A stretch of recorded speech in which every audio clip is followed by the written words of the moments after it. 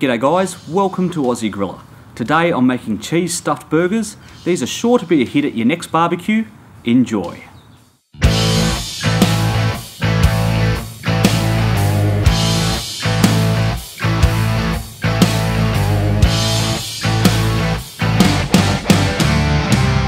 Alright guys, this is probably the unhealthiest meal I've ever made, but it's great for a novelty once in a while. So here I've got a half kilo of mince, beef mince, and add to this 1 egg, half a cup of breadcrumbs, half a finely diced onion, some salt and pepper,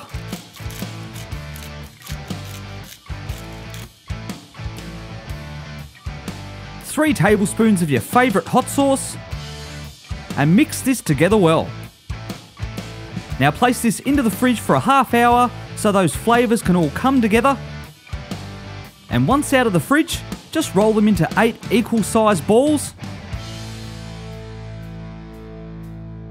And I've also got some cheddar cheese cut into small pieces for the insides of the burgers and large pieces for on top.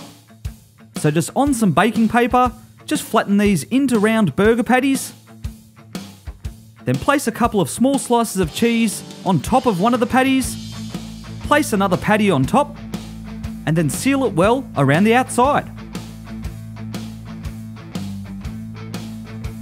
Just like that, and repeat this for both of the burgers. So now I've got a barbecue grill heated up nice and hot, and I'm going to sear up those burgers.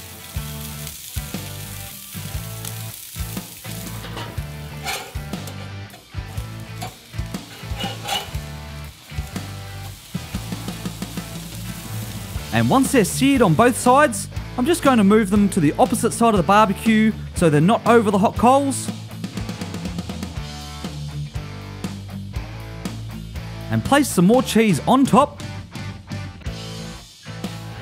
And now cook with the lid down for 5 to 10 minutes until that cheese melts. And in the meantime, I'm going to get a sesame seed roll and cut it into 3 slices just like this.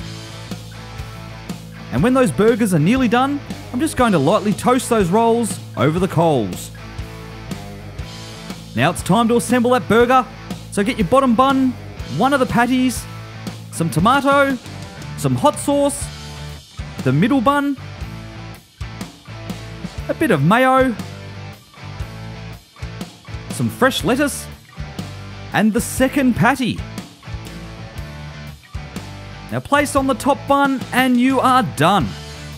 Enjoy.